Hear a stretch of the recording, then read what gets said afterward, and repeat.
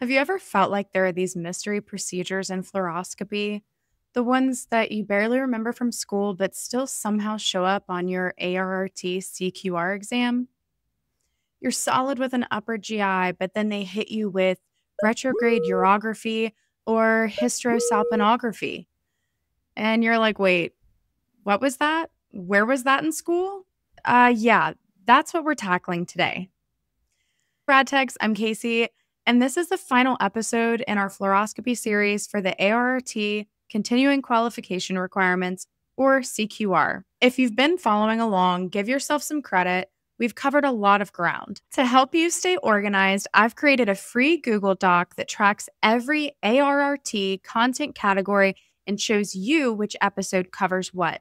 It's called the CQR 10-Year ARRT Prep Video Series Outline, and it's totally free.